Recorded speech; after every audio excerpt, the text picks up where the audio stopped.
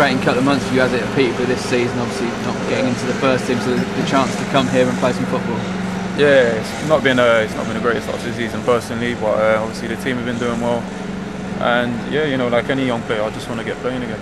I suppose that's the thing, isn't it? It's always hard to sort of break into a winning team, so coming here, I say, gives you the chance to play some football, get some real sort of match fitness going.